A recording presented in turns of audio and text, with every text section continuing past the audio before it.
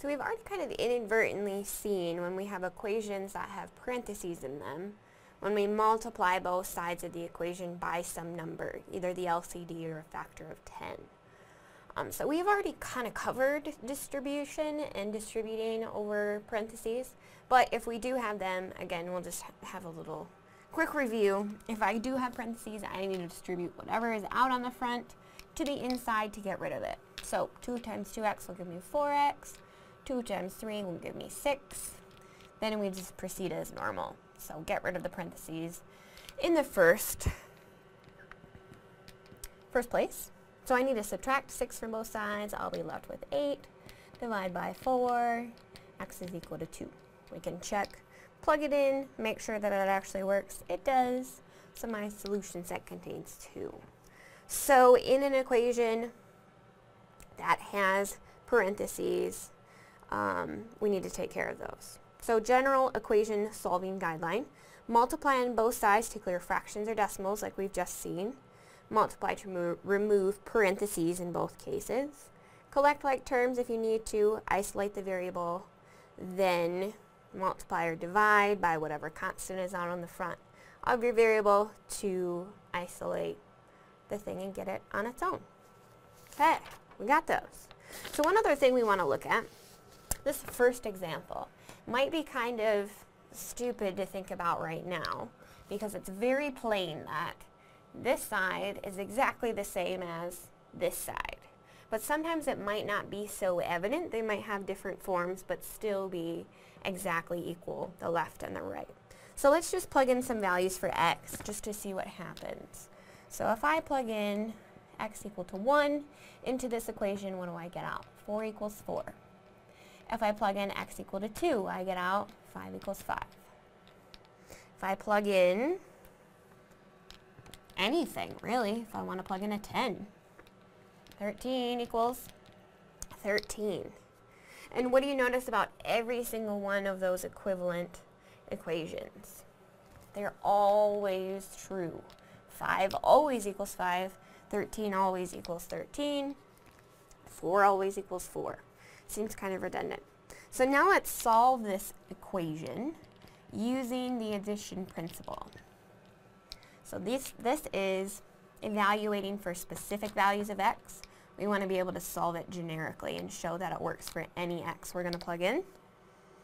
So let's just pretend that we're trying to get our x's together on the same side. So I'm going to subtract x from this side. What I do to one, I have to do to the other. What am I left with? 3 is equal to 3.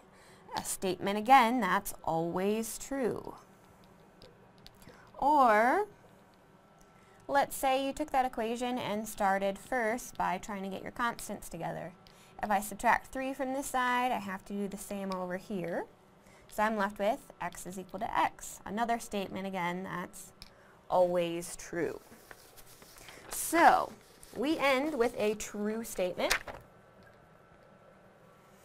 So the original equation holds for all real numbers, regardless of what x I plug in, like we saw before. The statement is always true. So it holds for all real numbers. So how many solutions do I have to this guy, to a problem like this? A statement that's always true doesn't matter when I plug in for x, so I have infinitely many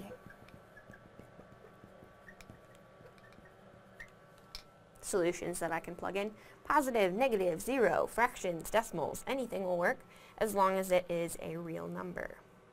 So looking at the next example, 3 plus x equals x plus 8. Let's plug in some values there. For x equal to 0, what do I get? 3 is equal to 8. Well, that's never true, at least not in this dimension. X equal to 1. 4 equals 9. Also not true. X equal to minus 2. I could throw a negative in there. I get 1 is equal to 6. Never true. So again, we're plugging in specific x values. We want to show generically, regardless of what we plug in, this is never going to hold.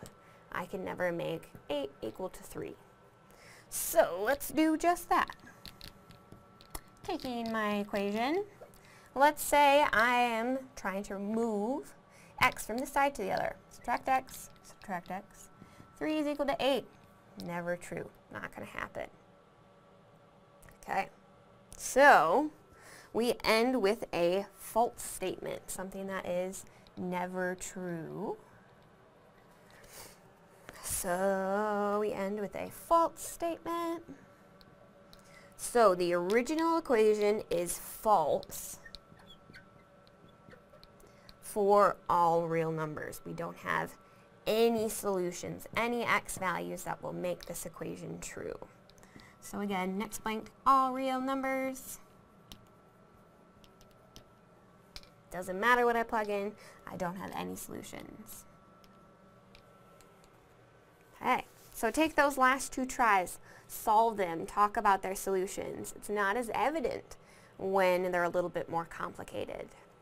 So in that first example, we have 2 groupings of parentheses that we need to take care of. So we need to distribute to get rid of them.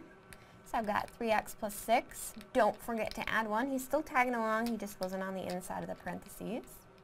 And on the right, if I distribute, 3x plus 12. So maybe you might be able to tell what's going to happen, but let's just continue as if we don't. I'm going to combine my like terms on the left. I've got 7 constants all together. And you can see they don't match exactly. But again, if you can't see it, let's just continue as if we're trying to solve for x. I want to get my x's together, so I'm going to move this one to the other side. Whatever I do to one side, I have to do to the other.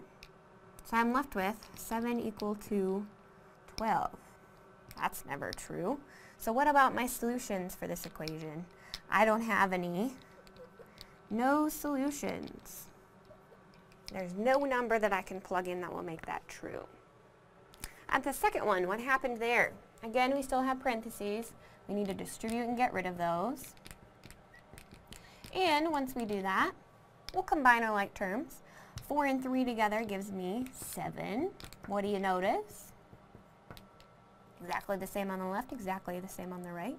If you don't see it, just keep moving along like you're trying to isolate. I'm going to move 2x to this side. I'm left with 7 equals 7. Something that's always true. So, what kind of solutions do I have for this guy? Infinitely many. I can plug in any number for x that I want. That's real. And the equation will hold true. So since this is always true, we have infinitely many solutions.